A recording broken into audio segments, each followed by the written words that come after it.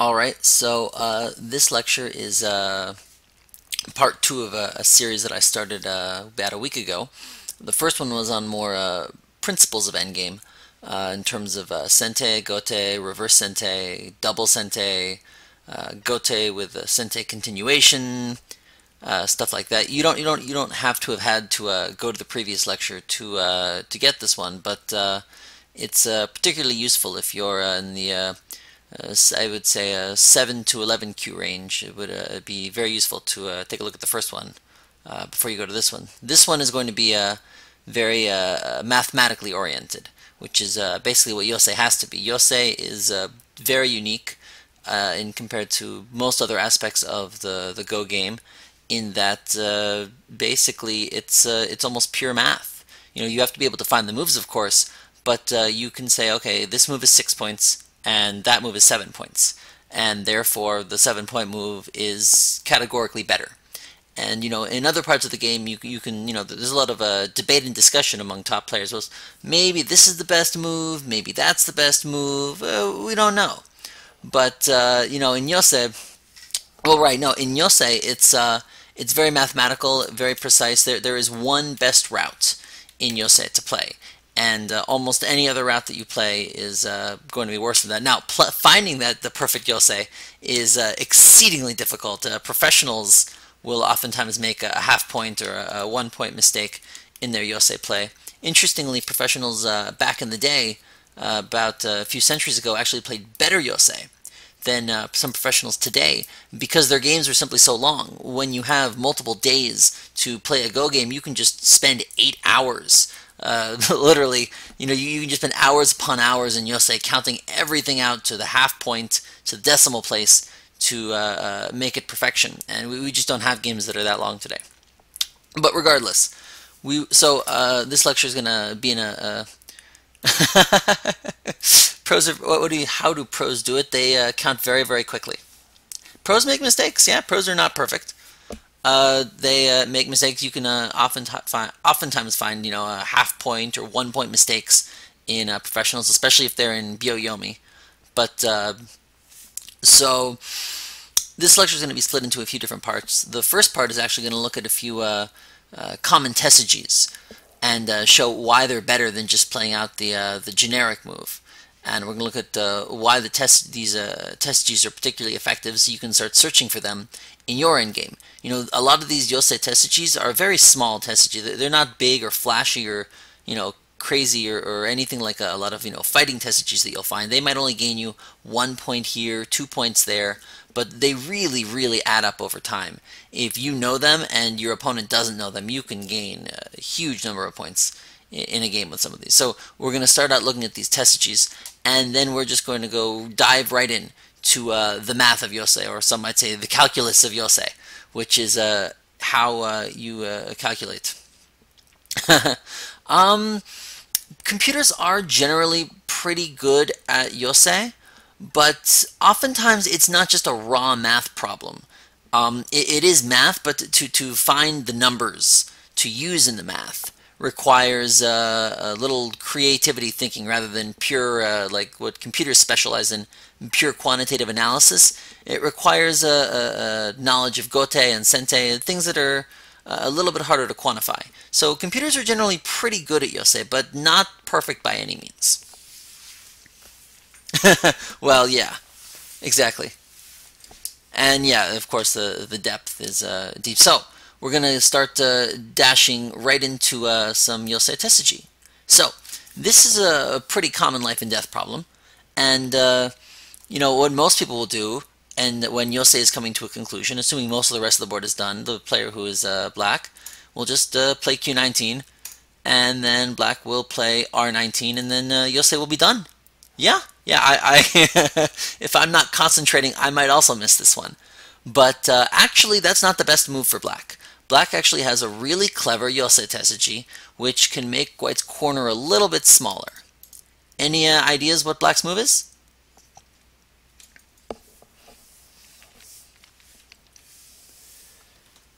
Yes, Rikus, you can answer. S18. Ah, very nice. Yes.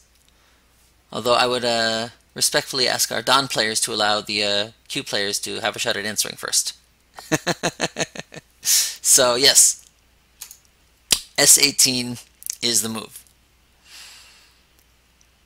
And the reason this is better is because if white attempts to do this move at T18, black does this fancy little move. And white has no choice but to capture. No worries. White has to capture, and then black pulls back. And now if we look at the corner, white has made one capture and 2 points, for a total of 3. And it's a 1 point reduction. And it's easy to look at something like this and say, oh well, it's only 1 point. But exactly, but 1 point can really make the difference. Everyone has that game when they lose a game by a half point. What's the same?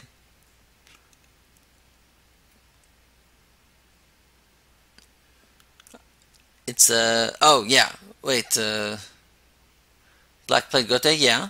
Black played gote in both places. Right, black loses sente in both situations. So yeah, it's gote either way.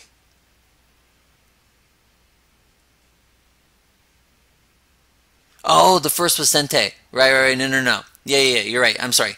So yeah, this is of course assuming that there's nothing else on the board that you need to play that would cause you to want to keep sente. So yeah, we're just talking about the tesujis themselves to maximize the points locally.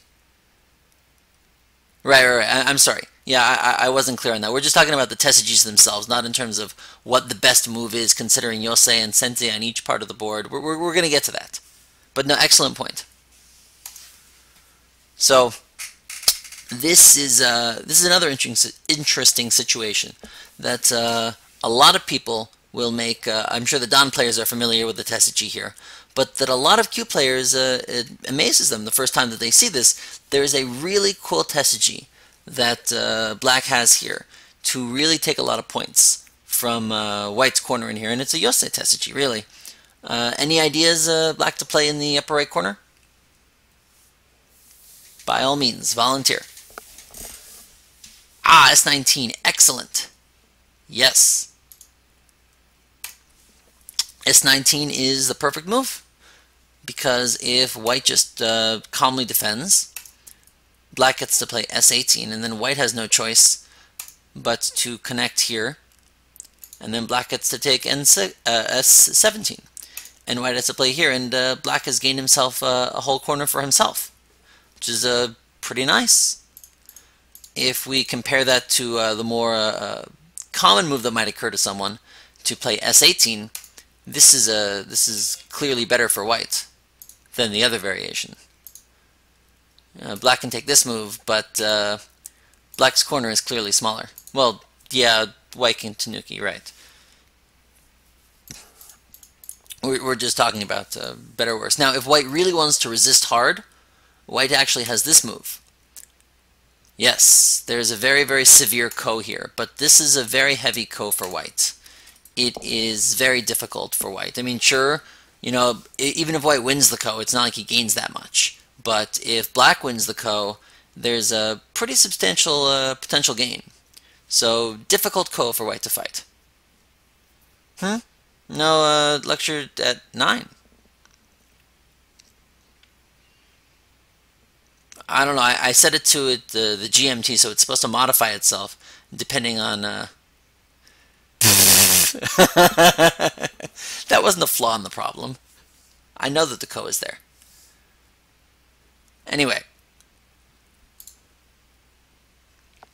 Alright, so this one is another interesting tesuji. So, any ideas here? Well, of course, the generic move. This one's fancy. So the generic move for black, of course, is just to play here. And then white plays here. But this actually isn't the best move for black. Any ideas what a better move might be? Anyone? Oh, you all know? So what is it? Ruckus?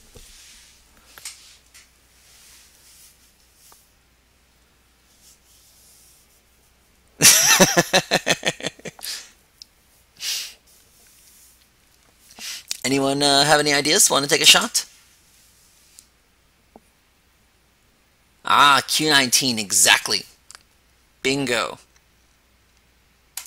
Q19 is the move. Now, if white attempts to resist here, this is very foolish for white, because black has this lovely move where he plays R18, and suddenly white stones are, well, half of white stones are dead. You know, white could, if he really wants to live, do this, but this is a horrible, sad, and depressing result that should make white cry.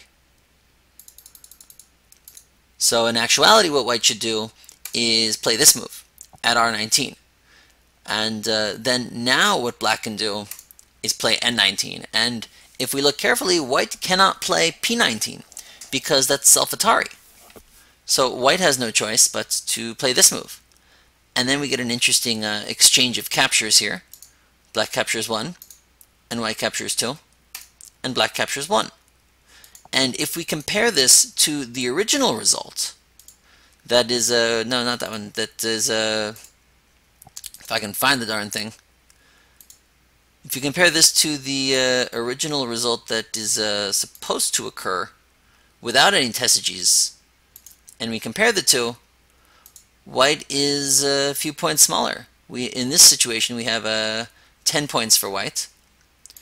And in this situation, we have 7 points for, well, no, both sides have 2 captures, so the captures cancel out. Okay, yeah, but both sides have 2 captured stones, so we can just ignore the captured stones and just count white's raw territory, which is 7 points. Yeah, 3 points difference, and 3 points, I mean, most professional games that make it to the end are under 3 points. So this tesuji, you know, in and of itself can change the course of your game. And it's just, you know, these tiny little things, there are hundreds of these. This is just, you know, the tip of the iceberg. In terms of these tiny little 1 or 2 point tesujis, they're everywhere in games. And God only knows I miss so many of them in my own game still. So, you know, finding these ninja sujis, yeah. Alright, so these are just some basic tesujis. And now we're going to get into really the bread and butter of this lecture, which is just raw counting and how to count.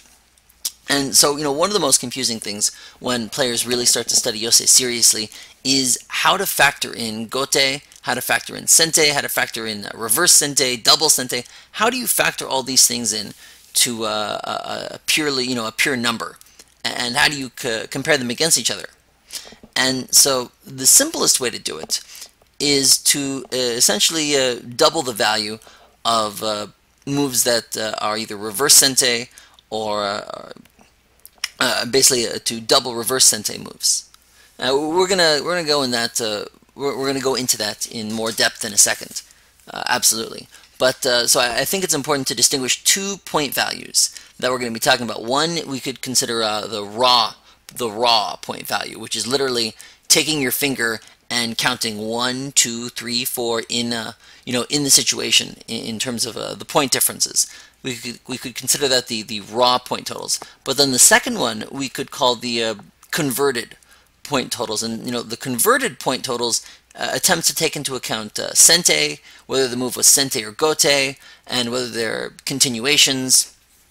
Yeah, well, and that's another thing. You know, if you're in Byoyomi, this kind of stuff is really, really hard to do. And so not only is it important to know how to count, but knowing how to count quickly is another critical skill. So let's go into the first problem, which is for those of you that we can go to so this is for those of you that I've shown this one to before. Don't answer, but this is a fun one that I like to show, simply because it really just shows off the power of how big a yosei move can be. So just to go over some basics again, whenever you try to calculate a yosei move, you always compare both sides against one another. And so in this case, we will be comparing black playing K2 versus white playing L2.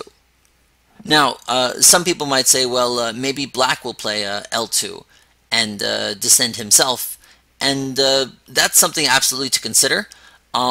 If I have another lecture, we can actually go over the whole complexity that is whether or not to descend or to hane. That's actually an entire lecture in and of itself. So, but for our purposes, for just doing some basic counting practice, we're going to assume that both players want to hane here. And in this particular case, actually, I would say that descending is substantially worse than doing the hane here.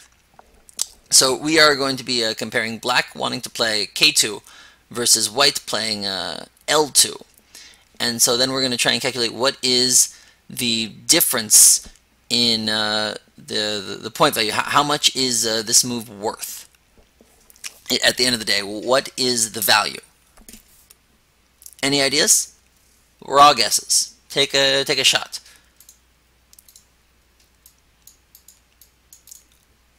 This move is the move A versus B is worth X. Answer for X.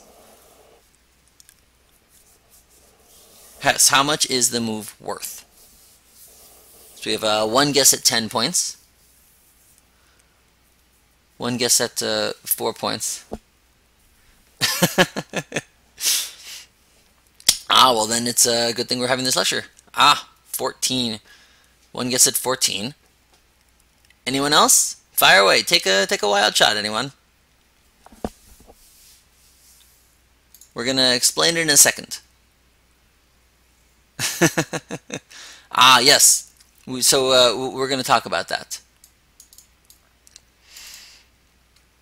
So 14, 14, 16, 18. Wow, lots of guesses up there. 8. Good, a bunch of interesting guesses. Okay, let's discuss how to count this exactly. So one of the key concepts that we discussed in the last lecture was a concept called gote-with-sente-continuation. In other words, the original move itself ends in gote. So in this particular case, if white plays first, L2 is pretty easy to understand. It ends in gote. K2 is a 100% gote move. Black does not need to play another move yet. But one thing that we have to take into account is that one thing we have to take into account is the continuation, the follow-up. And if we look at M1 right here, it's pretty clear, I think, that white is going to be able to take M1 in sente. So what the official way to, or the proper way that it's usually explained in books to say, is that M1 is white's privilege. It is the privilege of the white player to take the M1 point, because he can take it in sente. Whereas if black wants to take it, black can only take it in gote. Now, in theory, of course, black could say, well, black doesn't like that, so black is just going to immediately play M1. And black could do that, actually. But what does this do for white? What has this given white? Right, black is taking it in reverse sente. So this M1 is a very big move, but white got K2 for free. Normally K2 should be gote, but it's not here. So the assumption we make in counting, especially when counting these continuations, is that you get the moves that are your privilege. And your privilege moves are moves that you can take in sente, and your opponent cannot take in sente. Because if I can take it in sente, then I can just play it whenever I want, and then play wherever I need to play somewhere else. But if the move is gote, then you have to, spend the initiative to take it. You can't play somewhere else that you want to, because then your opponent gets to choose where to play next. So this is the original situation for white. Naturally for black, the situation is basically the same but reverse. So these two, playing out these two is just the first step. But so we also have to take into account the sente continuation. So it is white's privilege to take this M1 move. And so if we play it out, black cannot play N1, of course. He has to play N2. And then white gets this. And black has to play O2. And white gets to take all that in sente and then play somewhere else or wherever else on the board that white feels the need to play. Yeah, red, we can, that's a whole other interesting topic that we can go into. We're just trying to get the basics down first. So the converse is true with black. Red please don't confuse everyone. That's we can get to that in a bit, but but it's confusing enough as is. So if black can take J1 in Sente, and this is a pretty easy and expected ending. And if we compare these two end results to one another, and we look at the difference between them, it's pretty substantial. Any idea what the exact difference is?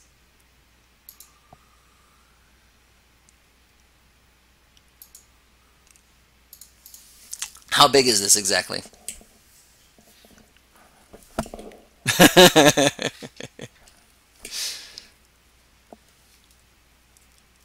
Ah, 14. Yes, 14. So going back to the beginning, we can actually count these moves. We can count white playing at L2 or black playing at K2 as a 14-point move. Now, if you want to be technical, you could say that, okay, well, the move is either 14 points or a few points in Sente. Because, you know, as we talked about, if black really wants to, he could just play M1 right now and stop white from making those continuations. So if you really want to look at it, you can say, well, white gets either 14 points or, you know,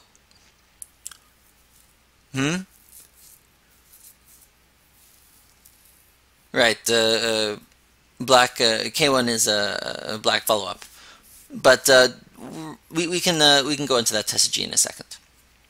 So we don't really want to focus on this latter case, this case of getting a few points plus Sente, because you know one of the key rules of Yosei is if you gain points and you keep Sente, it's basically an automatic win.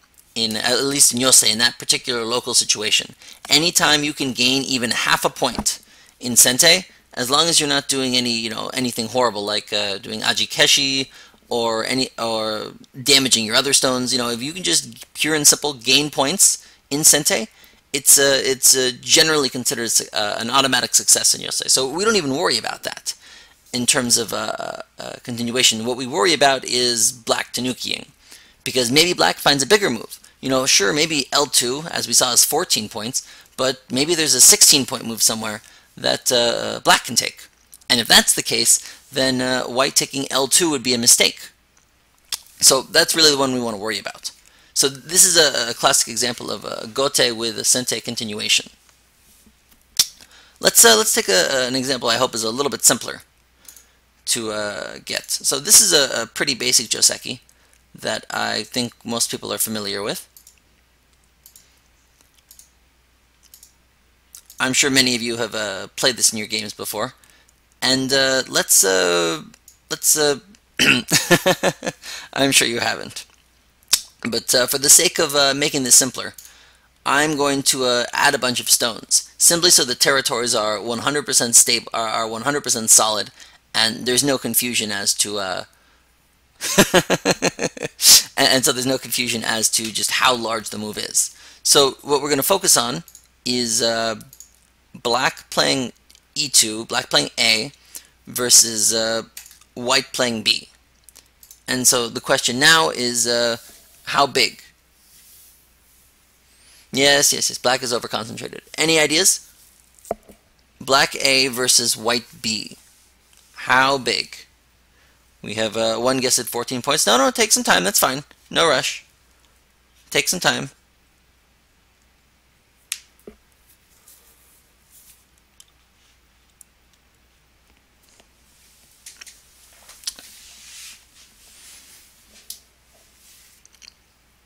One guess at 12.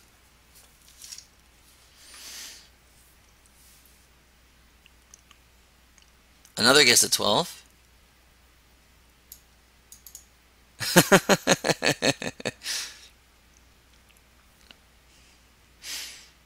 Alright.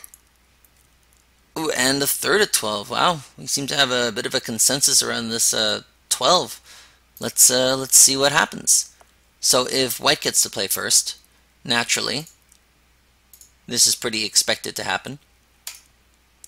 And so now we have the same situation of gote-with-sente continuation.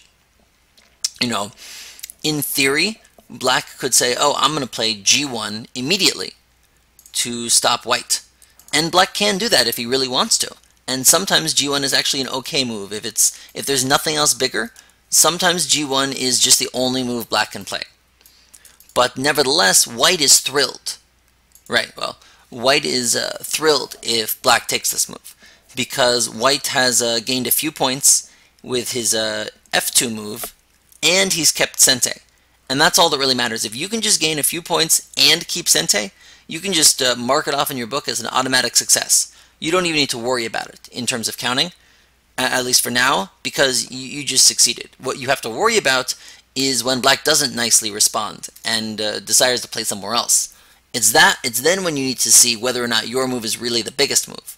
So the assumption is that black is going to play somewhere else and try to play some sort of big move elsewhere on the board, which means you get to add white's sente continuation to the original gote move. Now, I hope most of you are familiar with the reason why black can't do this is because there's a really mean code tesuji, which black probably is not going to want to play. Very dangerous for him. So this happens, and this is a pretty standard result, nothing out of the ordinary. So that's one side of the equation. Ah, we'll see. That is one of the hardest parts about Yosei. Yeah, we don't really worry about it because this is such a heavy ko for black that he's not going to fight it. 99.9% of the time. Black's just not going to fight the ko, because it's just way too heavy. So this is the other way. And once again, we have the same exact situation, but going the other way. So in theory, white could play e1 immediately and stop black from taking any sente continuation. But the problem, of course, as we've talked about, is that allows black to have taken his e2 move in sente, which is a few point gain for black and keeping sente, so we don't even need to worry about white playing e1, because if white does, black is thrilled. Black just says, okay, and now it's black's turn to play whatever big point he wants to. Black is thrilled if white takes e1. So the assumption for counting is that white does not play e1. White's going to play somewhere else. And so now it's black's turn, and he gets this as a sente continuation. And so this is our end result. And let's see if we, no, not that one. If we compare the two of them, what do you guys think? Was the original assessment right? 12 points? Yeah, it was. 12 points was the value of this move. Kind of difficult to see at first glance. But these things are, they're very hidden almost in how large they are. Ah, there you go, RJM. That's dividing it up. Yeah, so it's one way to look at it, sure. Anyway, let's go on to another one. This one is surprisingly complicated to count. Even though it looks so simple, I'm sure all of you have had this situation a million times in your games, where black has this opportunity to capture these two stones that are just floating there. In this particular situation on the third line, and you want to ask, well, how big is it? How many points is it really worth to take those two stones? Is it just the 4 points you get for the two stones? Is it more than that? Are there any continuations? There's a lot of factors to take into account. So before we go into how exactly to count this, let's take some educated guesses. Do some attempts of your own. How much is black 018 worth? Of course, white's move would be P19. Feel free to take some time, Rad.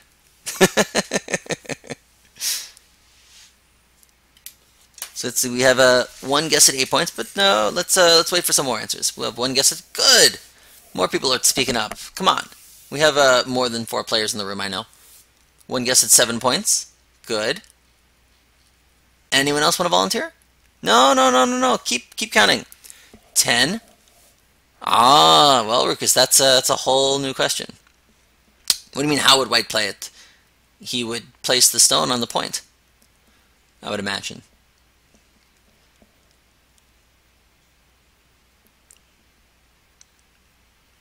Well, no, white's not going to play p19 in response. We have one guess at 6. More points, but a loss of sente. We have a guess at 5. Good. All right. Let's do the exact counting. By the way, just so everyone knows, everyone is wrong. The correct answer is 10 points. Let's see why it's 10 points though.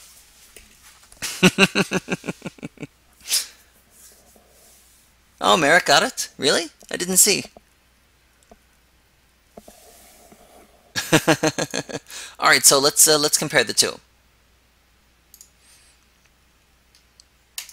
So black takes this move, and then the question is, well, what follow-ups are there? Well, white cannot take O19 in sente because black has this lovely move at P19. By the same token, black cannot take N19 as sente because white can just play M19, and if black wants to make any use of his N19 stone, he has to go back. So now we're going to go into statistics for a second. Okay? So basically this is what we call a gote-gote situation from here. It is 50% chance that each side will get their move. Because it is gote for each side, there is a 50% chance that white will take O19 and end like this. And there is a 50% chance that black will take N19 and end like this. And so when it's a 50-50 shot like this, you can just basically compromise between the two of them for purposes of counting. And the easy assumption you can make is that black takes this and white takes this, which basically averages out the two possible situations, which is a great tool for counting. So black taking O18 is gote, and it is expected that this will be the final result. And if we count, it just from including this line of squares upwards, including the squares themselves, black in this upper right area has for himself, what, 9, 12, 16, 17, 9, 12, plus 4, so 16 points for black in this upper right area. By comparison, white has just in this little local area, we'll say 7. So let's remember these two numbers. Black 16, white 7. What if white plays P19 after O18? What do you mean? Why would white ever play P19? That's just bad. Then you just do this. Black doesn't need to play O19, just do this. There's no reason not to. I mean, you could do this, I suppose. This is fine too. No, Rukus, no. You give up too many points for it, and N19 gives you so little that it's not worth it. No, that P19 is not a move. So, this is situation 1 with black taking the stone. Let's consider white now. White plays first, and white's proper move is P19. Now this is actually a very common mistake that we have here as the player who is black. What is black's proper move here? Any ideas? Black to play proper Yosei in response to P19?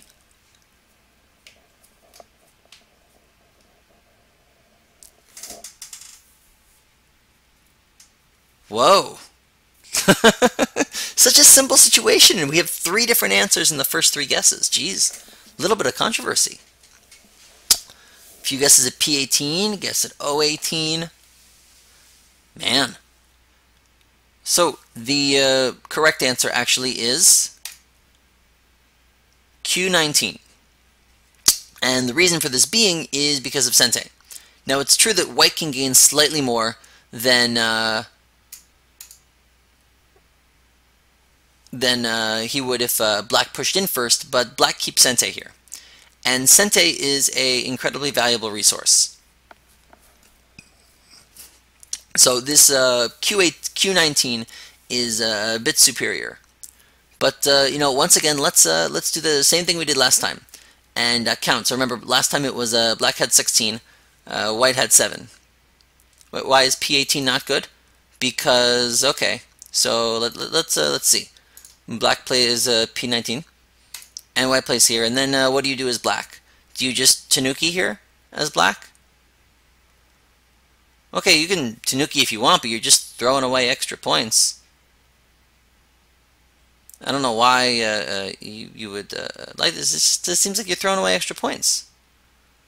See, it's 2 points worse, and white loses.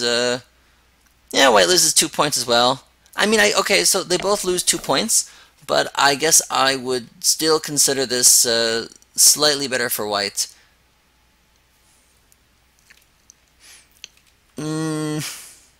I guess I would still consider it slightly better for white simply because of the co-threats that he may get compared to black having co-threats. But yeah, no, you're right. They're mostly the same. They're mostly the same, I guess.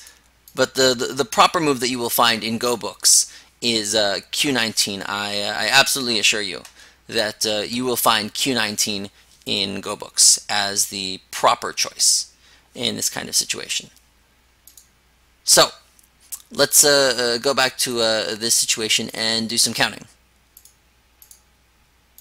And so last time we saw that it was 16 points for black and 7 points for white. Oops.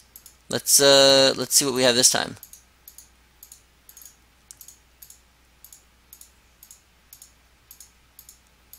So this time, white has himself a few more points, up to 10, and black has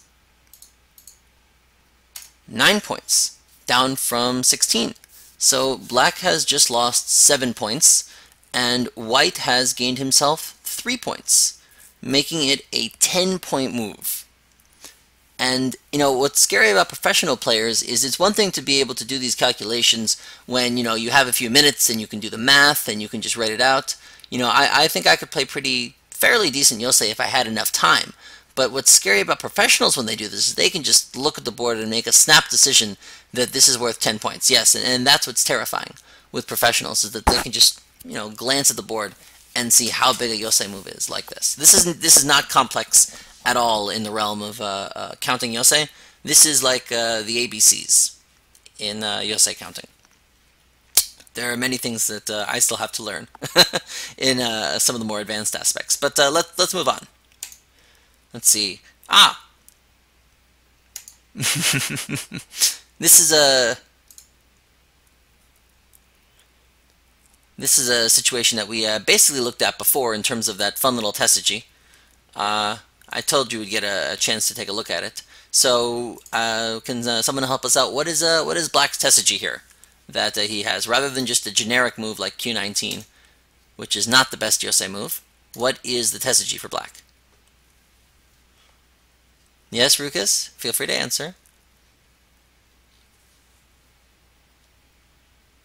O18 isn't a bad idea, almost, but white can manage to capture it like this, so not quite the tesuji. Yes, P19 is the tesuji, and the reason being, if white attempts to capture it, suddenly white is low on liberties, and black can do this, and bad things happen to white. So that's why P19 is such a cool tesuji. And white's response to it is N18, and then black pulls back here, and then white finishes off here. And now you can make now some players of course can say that, well, does white really have to play O18? Well, right, O19. You can't O19 in response immediately? Oh, I mean you can. It's basically the same. The result is identical both ways. The reason why players play N18 in response is that sometimes white can Tanuki here, But the key for black is not to play p19 until he can take it in sente.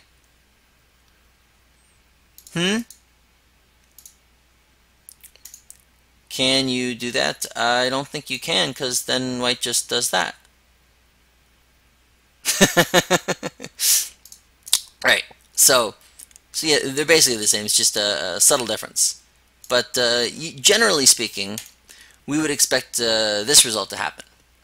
So then the question becomes, how big a move is p19? And feel free to take some time. I want to hear as many guesses as possible from as many people as possible. And please allow the Q players to take a shot at answering first.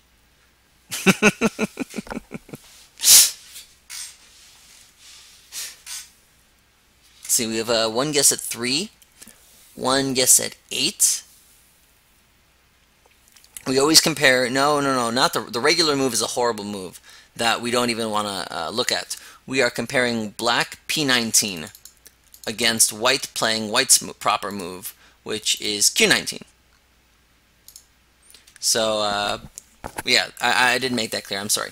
Yeah, we're comparing white's proper move, which we always do, is q19. We have someone saying 6, someone at 2, 8, 3, 6, 4. Wow. See, it's a 3. Yeah, all over the board. All over the map. All right, let's I think that's a good chunk of guesses. Let's take a look at the actual value. So, the correct answer is 3 points, but in sente. So, you can actually consider it in terms of converted points. You can actually call it 6 points. So yeah, calling it 3 points or 3 points in sente is correct, or 6 points is also a fair assessment of the value. I prefer to personally call it 6 points, simply because that way it just... wait, why did I contradict myself? 3 points in sente or 6 points. I don't think that's contradicting myself. What do you mean? Yeah, I agree. If it's sente, then it's a success. Okay, I'm saying that in terms of no, in terms of when you're looking at follow-ups. I didn't make that clear. I didn't make that clear. Yeah, no, when you're looking at follow-ups in terms of continuation moves, you don't need to worry about the exact counting. That's a good point, but this is reverse sente. White q19 is reverse sente,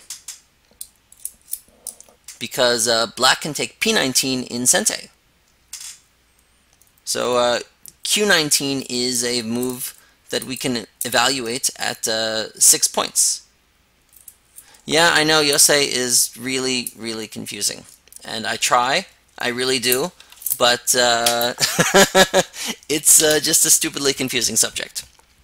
But this particular problem, actually, I took this one out of Get Strong at Endgame, and they say it's 3 points in sente or 6 points. So they had a pro wrote that one, so you can argue with him. But oh no, I enjoy Yosei. I really do enjoy it. It's teasing out every single point. Yeah, exactly, RJM. Right. So, I was not particularly clear when I said that you don't need to worry about it. That was specifically for these follow-ups, and why you don't have to worry about your opponent stopping you from making your sente follow-up. That was particularly referring to these gote-with-sente-continuation moves. So my apologies, I wasn't clear. So whoops, that wasn't good. So yeah, q19 can be considered a 6-point move because it stops your opponent from making a 3-point move in sente. And as we talked about in the last lecture, if it's a sente move, you can essentially double its value for our purposes, which is a great estimation tool. And this is this whole concept of converted points that I was talking about. You're taking the fact that black's move was sente, you're taking that into account in your calculation of the value of white's move. If p19 for black was not sente, this would be a vastly differently valued move. If black could not play p19, this would be a far smaller move. No, 3 points in reverse sente is not bigger than a 10-point gote. 3 points in reverse sente is about 6 points. So it would be bigger than a 5-point gote move. Well, red, yeah, you can say, oh, well, it depends on how many moves are left on the board. But for our purposes, no, reverse sente move is a move that is gote itself, but it actually takes away your opponent's potential sente move. So in this particular case, a Q19 is a reverse sente move. Itself is a gote move. Black doesn't need to. Black can just play wherever he likes, but it stops black from playing P19, which is a sente move. Because an excellent question. Because not only do you count the 3 points that are gained with this, you also count the fact that black loses what should have been his sente. And that sente will, in theory, have gotten black another 3-point move. Assuming, of course, that both sides are playing proper yosei. Now, once you get up to really advanced yosei thinking, there's all sorts of ways to make it more exact than just pure doubling it. But for our purposes, until you reach stronger than me, you don't need to worry about doing anything else besides doubling. I'm perfectly happy doubling, and it works great. So let's move on to the next one. This is a classic situation. So, question here is black's move naturally is P19, and white's move naturally is Q19. So we're comparing them against one another. Black P19 versus white Q19. This is a situation that appears all the time in games. I'm sure all of you have had this a trillion times. So then the question is, how big? Why black play P19? What do you mean? What else would black play? What else would black play besides P19? Oh, no, Ruckus. Listen, this is a great point to look at. Just everyone remember this. Never, ever play O18. It is not a good move. It is not a tesuji. It is a bad move. It is a move which will make players scold you for playing. Don't play it. Because yes, you can gain one more point by playing it. Yes, it looks fancier and makes me feel smarter. Therefore, it is a superior move. You can reduce white by one more point by taking it, but you end in gote. And 99.999% of the time, making him lose that 1 point is not worth losing sente for. So, in that exceedingly rare instance when you cannot gain a single point with your sente, maybe you can play O18. But if that happens once in your entire Go career, I will be astounded. So, going back to the original question, I'd love to hear anyone who'd like to take a shot at it. What is the valuation? Black P18 versus white Q19. Let's see, we have 3, we have 5 points, we have 10 points. Wow, all over the map. 5 in sente, that's good. 5 in sente. So you can say either or. You can say 5 in if your guess is 5 in sente, you can say 5 in sente or 10. If your guess is 4 in sente, you can say 4 in sente or 8.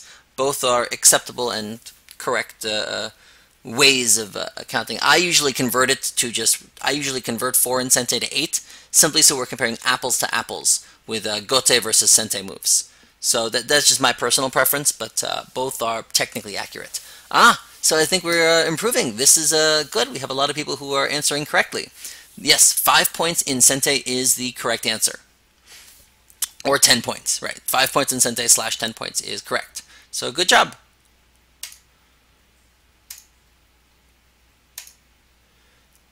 Oh, yeah, funny.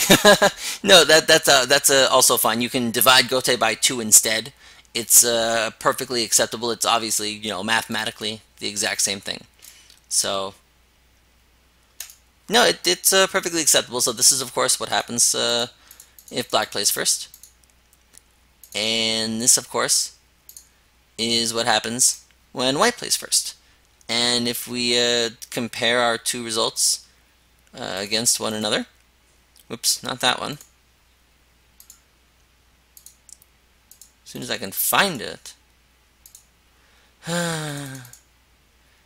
If we compare our two against one another, there is a 5-point difference.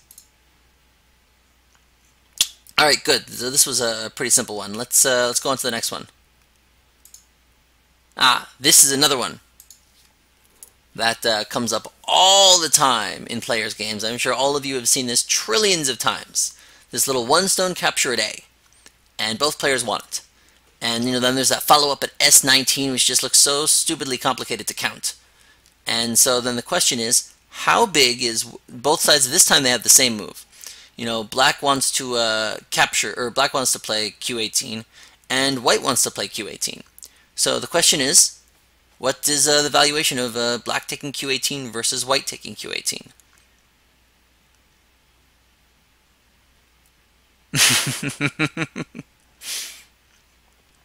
So take some time, think, and I'd love to hear some guesses. But yeah, feel free to take a few seconds. I mean, whoa, all over the map. Yeah, this one is harder than the last one. The last one was relatively easy.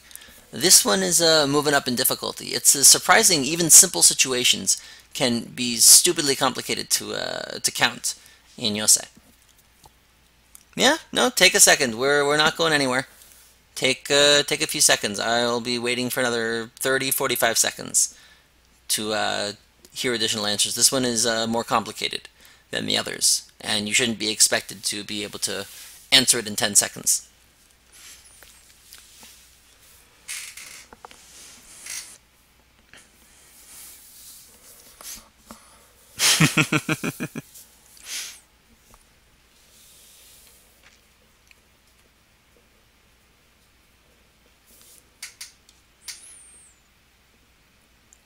Yeah, problems like these. 20. Wow, 20? Really? Darn. I don't know. I don't think 20 is right.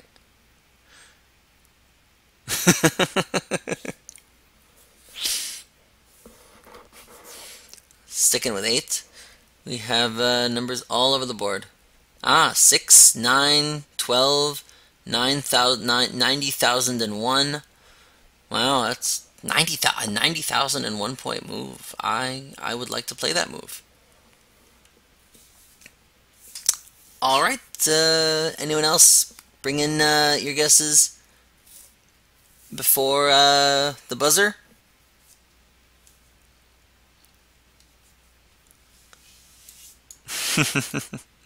All right, the correct answer to the problem is this one is actually yes, Rugus. Dragon Ball Z reference, very funny. But so this one is actually a lot harder to calculate exactly. We can say that this is about 7 points. In theory you can calculate this one exactly, but in reality it's incredibly difficult. So we will call this one 7 points. Yeah, exactly. There's so many follow-ups. But let's look at the basic situation. And for our purposes, if you're within a half point of getting it right, then you're fine. If you say 7, if you say 8, 8 is also acceptable. But for our purposes, if you can get that, that's right. 7.5 is perfect. Yeah. So white's move, of course, is here, and then black plays here, and then white plays here. Well, right. That's the tricky part.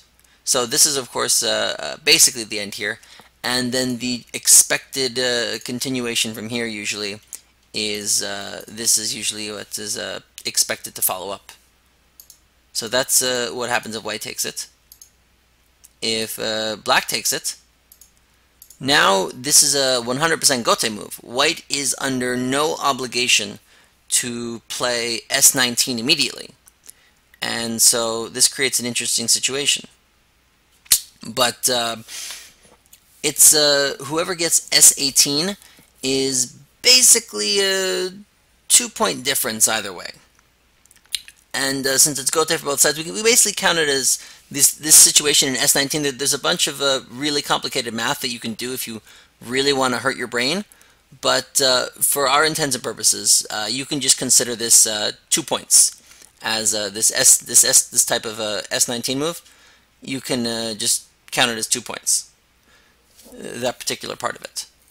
So what we have here is black has essentially gained, we can say, 2 points and maybe a third. Questionable whether Q19 is really a point.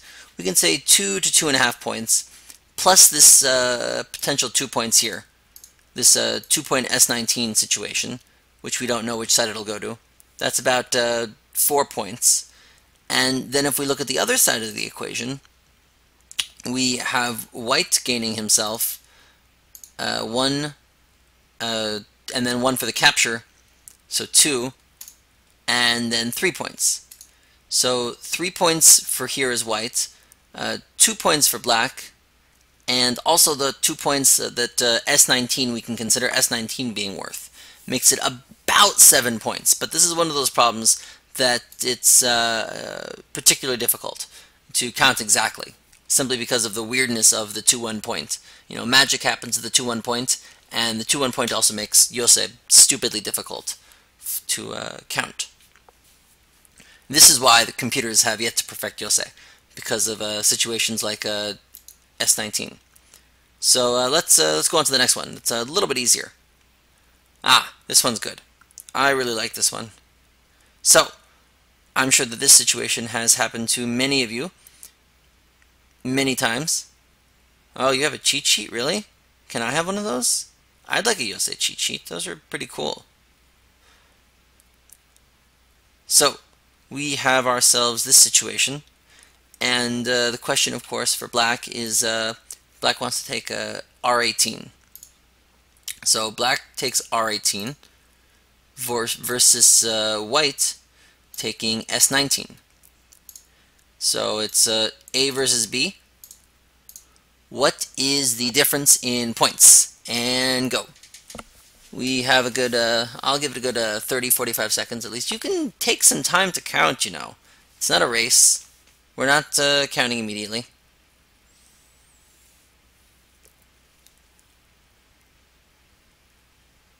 Really? You counted it immediately? Oh, that's pretty impressive. Oh, well, good for you. But let's wait for a few more guesses to roll in before we explain this one. Oh, we have another one at 7.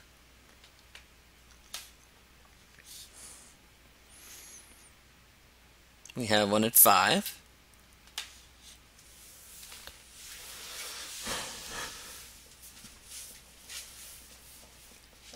Yet another at 7. A 6.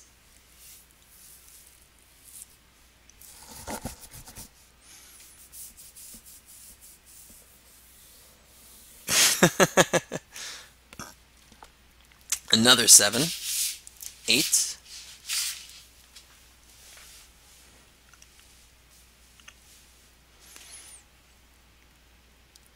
And get a 5. Good, a lot of guesses, but you know, what I'm really liking is that we're all in the same general area, which I think is really important, showing that, you know, we're all getting a basic grasp of how these things are counted. And, you know, even if you don't get it exactly right, if you know, you're still in, if you're a Q player and you're counting, you know, within 1 or 2 points, that's still superb. So the correct answer to this problem is 7 points. It is a 7-point problem, so congratulations. Don't worry, you were pretty close. So, of course, black will take this, and this will happen. And if we compare it, white, of course, will just take this. And so in this situation, white has 3 points that he doesn't have in the other situation. R18, of course, does not count as a point because black can force him to fill it, you know, once all the dame is filled. So obviously that doesn't count. These 3 points of white's disappear in the other variation. So then not only do those points disappear, but black himself gains 1, 2, and then this S18 point counts as 2 points. So 1, 2, 3, 4. Yes, I'm recording this. It'll be posted on YouTube. Q19 instead of Q18 possible. Let's see. Oops. No, not really. Because black will still just do this. Sure, you can do that if you like. That's fine. Yeah, I wouldn't do this right now because black will get a Q18 first. So, 7 points. So, we only have a few more left. This one I really like. And this one might... so I'm sure this has happened in many of your games, that someone has this stone sticking out, descending to S19 or something similar, and they just want to crawl into your territory at R19. And the question is, what is that kind of situation worth? And so, yeah. Perhaps the Don players will allow the Q players to answer before they answer this time, which would be very nice of them. And so, yeah, take some time, think about it, and let me know. Yes, this is a reverse sente situation. Yes. Yes, white taking R19 is reverse sente. Absolutely. Good observation. Yes, so you can either double or just say in sente. Both are acceptable ways for counting.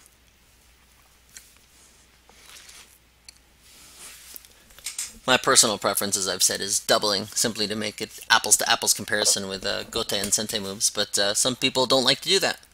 And so you can just say, you know, whatever in sente. Rucus, no, you don't count as a Don, Rucus. You can answer. I'm sure you have an answer, but let's wait for a few more guesses before our beloved Don players give us their wisdom. So we have a few guesses at 10, 12, this 10 to 12 range. I guess at 5. 5 in sente. 10.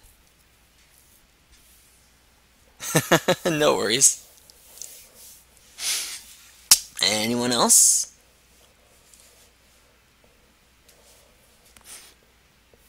Going once before Don players answer, going twice, going 3 times. Alright, Don players, what do you guys think? Well, congratulations, the 3 of you are correct. It is 7 points in sente / 14 points. Yes, that is 100% correct. This should not be difficult for Don players to answer. Yes, if you're a Don player, you should be getting... Don't worry! Don't worry, it's, Yosei is stupidly complicated. Do not expect to get these right, unless you're a Don player, in which case you should be getting these right. So this is basically expected to happen. And then black goes there. That's just my little revenge for you guys answering early, don't worry. And this is expected to happen. And then later on in the game, what we can say is it is basically black's privilege to take Q18. It is generally assumed that black will be able to take Q18 because white taking Q18 is 100% gote, whereas black taking Q18 at least has some sente potential. So that's just minor stuff. But yeah, it's assumed that this will happen later on in the game because it might be too small right now. And if we look at this, let's see how many stones difference we have. He has been reduced 1, 2, 3, 4, 5, 6. Oh, that doesn't count. 1, 2, 3, 4, 5, 6, 7. These 7 points are gone out of white's territory, which would be white's territory if white had a stone at R19. And since it's in black can take this in sente, Yeah, Q17. And since black can take this in sente, we can either call it 7 points in sente or 14 points, both of which are perfectly acceptable. Alright, so second to last problem, and then at the end I'm going to have a doozy of a problem specifically for the Don players, although our Q players are more than welcome to attempt to answer it as well. Yeah, well, the Yosei is a very complicated topic. So, in this kind of situation,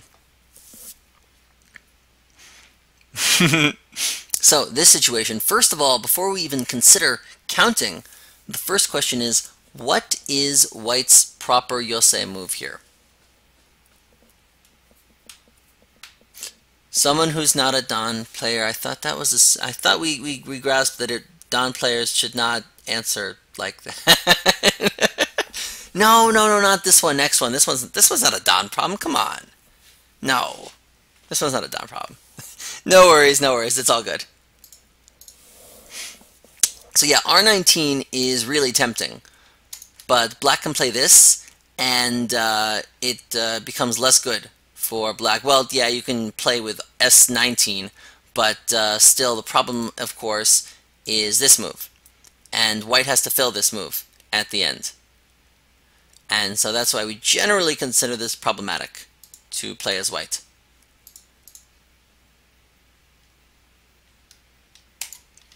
This is actually the Honte proper move. Well, remember, if white gets this, he gets R19 in sente as a sente continuation. So yeah, it's a tiny sente follow-up at R19, but it is a sente follow-up, and it's worth counting. So the question becomes now, what is the value? Both players want the Q19 point. White Q19 versus black Q19, and please allow our Q players to take a shot at it first. Feel free to take some time to think. Both sides want Q19 as their point, and then our Don players will answer shortly afterward.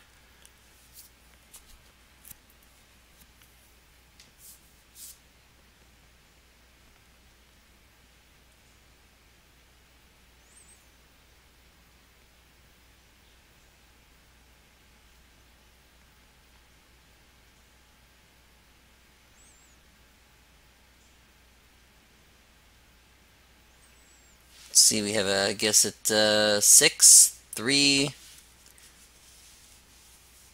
5.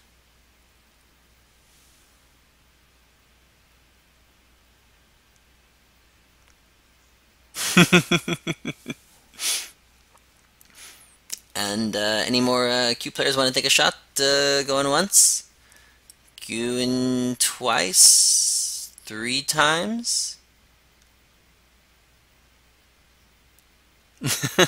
All right, Don players.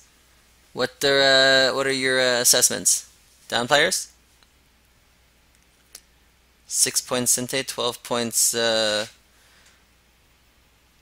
Whoa, where do you get the reverse sente in this one? Well, I mean reverse sente. Where do you get the doubled value in this one?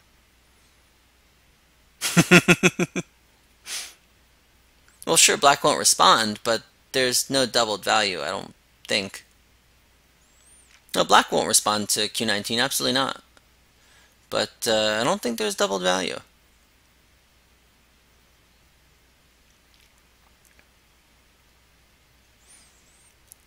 Still lots of debate. You guys want to see the answer?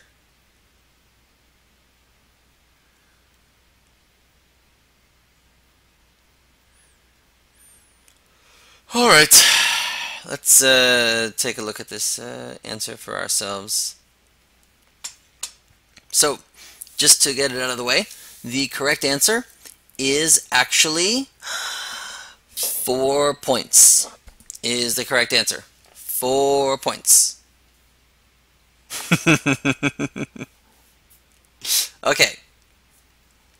So to look at it, first off, if white gets the move, well, let's look. So white gets the move, and black does not play r19. That would be very silly of black. So it is assumed that white will get the r19 move. That's the assumed continuation. So in yes, the r19 is a well, why does black doesn't need to go r19? There's no reason to. So this is one final result to look at, but now the more interesting one is the other final result to go look at. So when black initially plays q19, this is a 100% gote move by itself. White has no need or desire to play any move immediately, but it has a sente follow-up. P19, of course, is a very sente follow-up. White has to play here, and then at the end of the game, it is expected that black will have a stone here, and white will have a stone here. Or O19, yeah, you can argue it's the same. We're not gonna argue that. It's the exact same thing. Okay, so if we compare the two, black has made his territory 1 point larger, and white has lost himself 1, 2, 3 points. Thus, evaluating this move at 4 points. It's amazing how something so small can be so complicated to yeah, gote-with-sente, trying to figure out white responses is very difficult. All right, so last problem of the night is a incredibly basic problem, and some of you may have actually been taught this just from memory, but I want to see if anyone can actually figure this out through calculation. Yeah, last one. We're in about 75 minutes into it.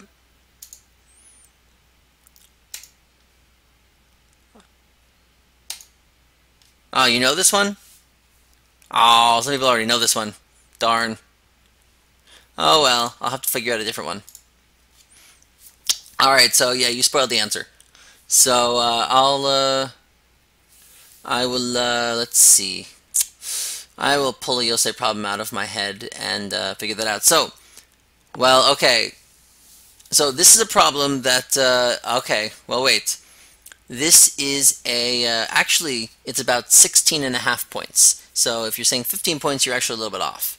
But to actually calculate it out is a stupidly complicated thing. I will try, and we will work on it. But just remember that this is moving into somewhat more advanced mathematics. So hopefully all of you took some statistics courses in college. So let's. This is multiple layers deep of continuations, both gote and sente, because we have a very incomplete position. So, yeah, exactly. You need at least discrete structures to in differential equations to take a look at this. Right. So, first of all, we're going to assume for this Yosei problem that neither side taking S17 is going to threaten the overall life of the group. Okay. So we're assuming that both sides groups, this is not a life and death problem. That's one of the key assumptions that we're going to make. And sometimes that's not the case, but you have to look at it on a case-by-case basis. But for our purposes, life and death is not an issue. Just capturing one stone is not going to cause life or death problems for the rest of the stones. Just to be clear on that. So let's look at the first moves. Obviously, black's move is S17, and obviously white's move is S17. And I'm sure many of you have learned that this is a really big move, but the reasoning why it is worth slightly over 16 points is a little bit more complicated. I'll try and shed some light on it. So let's take a look at the white's move first, because it's a little bit easier to deal with. So S17 by itself is a gote move. Now if black does respond, well, white is thrilled. White just goes like this, and then white can just play elsewhere. And white is thrilled. If white can get S17 in sente, he should play it every single time. So the follow-up for white is important. The follow-up is not usually S18 rather than R18, because in this case the monkey jump is devastating. And if you time this properly, 99% of the time, black will need to respond to this move. We can assume that S18 as a general rule is going to be sente, as long as you play it and time it properly. And then of course white gets this R19 move in sente. So this all is just this one sente continuation that white gets. So if we look at this, well, there's always hypothetical, and you'll say yes. You have to have some hypothetical. You'll say it's impossible otherwise. So if we look at this result, we can say that white has for himself, if we include these points at S and T11, we will say that white has 13 points in his corner. In comparison, we can say that black has, as a general rule, we could say that black has, well, calling 17, we'll say that black has 5 points. So we can say white 13 and black 5. And let's keep those numbers in mind as we look at the other side of the puzzle, because the other side of the puzzle is substantially more complicated, and so you may get lost, and I do apologize for that, but it's just a stupidly complicated problem to count out, and there's no real easy way to explain it. So the other side of the puzzle is a bit more complicated. Black gets this move, and this move of course is gote by itself. There's no, unless, remember, we're assuming that white's group is not in life or death danger of dying. Right, the S15 follow-up, which is right, but we're assuming that white's overall group is not in a life or death situation where he must have S16 to make eyes. So in that situation, S17, black S17 is 100% gote. There is no logical reason why white has to respond to it. So black gets a continuation, but the key to remember here is that black's continuation is gote. S15 is a large move, but it's a gote continuation. So then, we now have to calculate how to calculate in a gote continuation. So this continuation, there is a 50% chance that this continuation will occur. And this gote continuation itself has a sente continuation, which is like this. But this added gain, there is only a 50% chance that all of this added gain will occur. It is a 50% chance likelihood that this will occur, and there's a 50% chance likelihood that, going back for a moment, there's also a 50% chance likelihood that white will get this move. And if white gets this move, white will be able to take this in sente. So now going back to statistics, it is 50% likely that this will happen, and it is 50% likely that this will happen. And so basically, for purposes of simplifying, we can essentially, when we're looking at this side of the puzzle, we can count, we can basically cut the value in half of how much the gain and loss is. But let's count it out exactly, actually, just to make it extra clear. So in this side, we'll call this we'll call this B, or we'll call this 1A. This is variation A of black's continuation. Black taking S17, this is variation A of it. And in variation A, which has a 50% chance likelihood, white has 9 points, and black has, let's see, yeah, that's not a real point.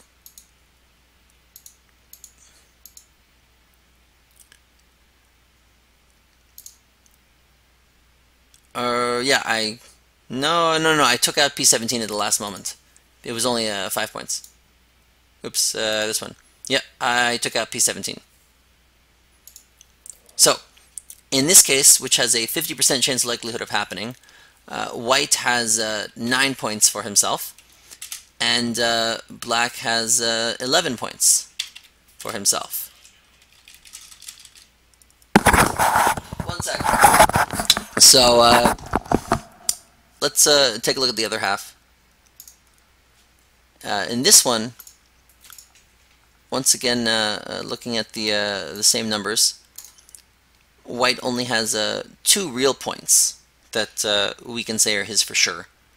But black, on the other hand, has himself 15 points. So these are each of these, this 9 versus 11 and 2 versus 15, each of them are 50% likely of being the outcome of black having oh, right, 16, my apologies. Yeah, I see, it's so easy to make a mistake. I missed the capture. You're right. So it's 9 versus 11 compared to 2 versus 16. And so in essence, this is a 7 plus 5. This is a 12-point difference. If we look at the difference in white points and then difference in black points, it is a 12-point difference. However, we are actually going to only count this as a little bit less than, we can't count it as the full 12 points because it's 2 gote moves in a row. So we're actually going to average this out to about, if we average the 9 and the 2, we are going to get ourselves to about 5.5. And if we average the 11 and the 16, we're going to get ourselves about 13.5. And so this, right, we're averaging them together because each of them is a 50% chance likelihood of happening. So we can say that on average, white will have 5.5 points and black will have 13.5 points when black takes S17. And so now that we've averaged the 2 of those together, we get to compare those to our original 2 numbers of white 13 points and black 5 points. And so when we compare those to one another, we get 7.5 plus 8.5. Right, exactly. Good old, you can take it all from poker. 7.5 and 8.5, if my math is correct. And 7.5 plus 8.5 is 16, which is why we can evaluate this to be 16 points. Now, if you didn't follow all of this, that's perfectly fine. Most sane individuals don't. The first 8 times they hear it, so don't worry if you can't. The main thing to remember is, yeah, 16 points is right. Yeah, so the main thing to remember is just for our purposes that going back to the beginning, S17 is really, really, really big yosei. It is worth 16 points in general. And yeah, Red, we can debate all the various codes. So, just to conclude, this was just as complicated as this lecture was. This is honestly just the basics. We're just getting our feet. This is just getting our feet wet in terms of counting in yosei. As Red liked to bring up throughout the lecture, there are all sorts of ways that we can make counting even more complicated by attempting to take into account codes and taking into account all sorts of other factors that can make it even more complicated. There are hundreds of 1 to 2 point, yeah, there are hundreds of 1 to 2 point tesuji that exist out there, and being able to calculate in a game, complex unfinished situations and counting them, especially when you've never seen them in Byoyomi, is just stupidly complicated. So this sums up part 2 of the yosei lecture. I don't know exactly what the lecture for next week will be, but if anyone has ideas, feel free to shoot me a line. Always up for suggestions. But yeah, despite the complexity and the potential boringness of the topic, I hope you all enjoyed yourselves, learned a little bit about yosei. If you just follow these basic rules, and even if you don't count exactly, just try and use them generally to estimate, even if you're a few points off, that's fine. As long as you can use them to estimate, you take a 6-point move, and then your opponent takes a 2-point move. And you take a 7-point move, and then your opponent takes a 3-point move. And you do that 3 or 4 times in your game, and you're going to make back 15 to 20 points. I mean, I can just say on a personal level, when I play like 6-stone games, I can easily expect usually a 20-point gain in yosei with 6-stone games. And if you're concentrating on yosei and your opponent isn't, it's amazing. It's amazing the number of points that you can gain, because a lot of players just don't even care. They just blow through it thinking it's meaningless. and it's really not. It's incredibly meaningful. Depends. But yeah, I hope everyone learned something. I will hope to see you at the next lecture, and feel free to shoot me your ideas. But yeah, thank you all for coming.